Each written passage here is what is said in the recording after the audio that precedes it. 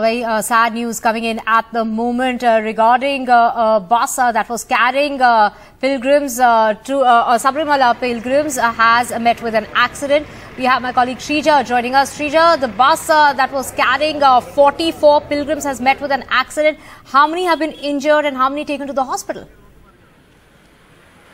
Well, as far as the police is concerned, they confirmed that at least about 6 people, this is including a child, the condition is right now said to be serious.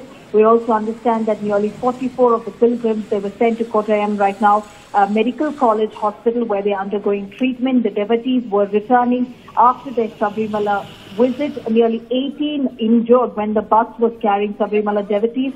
It met with an accident at Pathanamthitta district on Saturday morning. The condition of the 4, including of an 8-year-old boy, is said to be serious.